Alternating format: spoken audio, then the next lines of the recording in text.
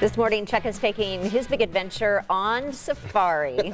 I mean, I'm so excited about this because I'm looking at this and saying, my kids could do this. They could go on the safari and they'd have a blast. And I'm comparing this to like the Disney safari at Animal Kingdom. I'm seeing more animals in this safari than I'm seeing in the Animal Kingdom safari. A lot more, actually, that you can touch and have an engaging encounter with. You know, Wilstem Wildlife Park is really a one-of-a-kind animal experience. On the day we visited, I got to be one of the first people to meet their newest additions, 3 very rambunctious baby boys. Check it out. As the father of 3 boys, I'm guessing these are 3 boys, right? They are, actually. They are. Because they do everything boys would be doing, right? Play and roughhouse. They just went swimming this morning. Well, the Otters had their public debut just a couple of days ago, so you can now meet the Trouble Trio yourself. I had such a great time with my experience, even if they spent the whole time trying to escape.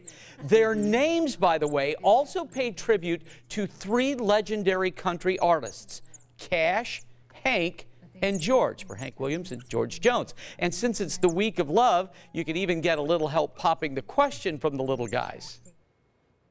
They're great for proposals as well. If people want to propose to their girlfriend, they can definitely do that. We can tie a little ribbon on them. Or just gifts for someone you love. Well, aside from being really fun, the experiences are also educational. I learned so much about Asian small-clawed otters. Like, they don't naturally know how to swim.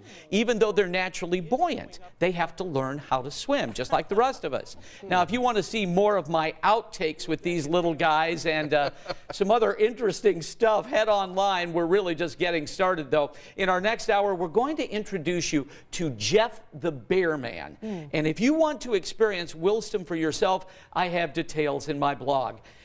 You can't miss Jeff. I think a lot of people are very familiar with him. He's been on a lot of Discovery Channel programming. But now he's here in Indiana with his grizzly experience, and it is really awesome. Oh, I still wish you could have brought those little otters on set. I do too. I wish I could have too.